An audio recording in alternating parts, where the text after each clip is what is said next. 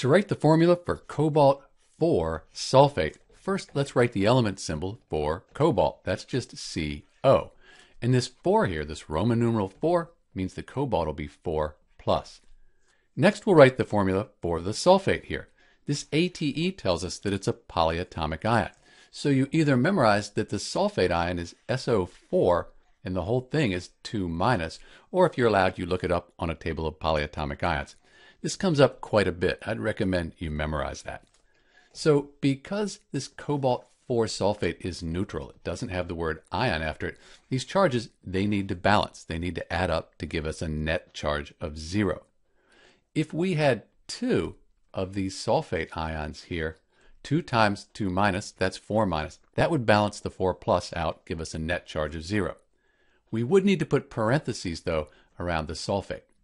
So our parentheses, they show that we have 2 of these sulfate ions and our cobalt 4 ion here. If you were given this formula and asked to write the name, you know that the sulfate is 2- and you have 2 of them. So you'd need to have 4 plus for the cobalt. That's why you write the 4 up here. This is Dr. B, and thanks for watching.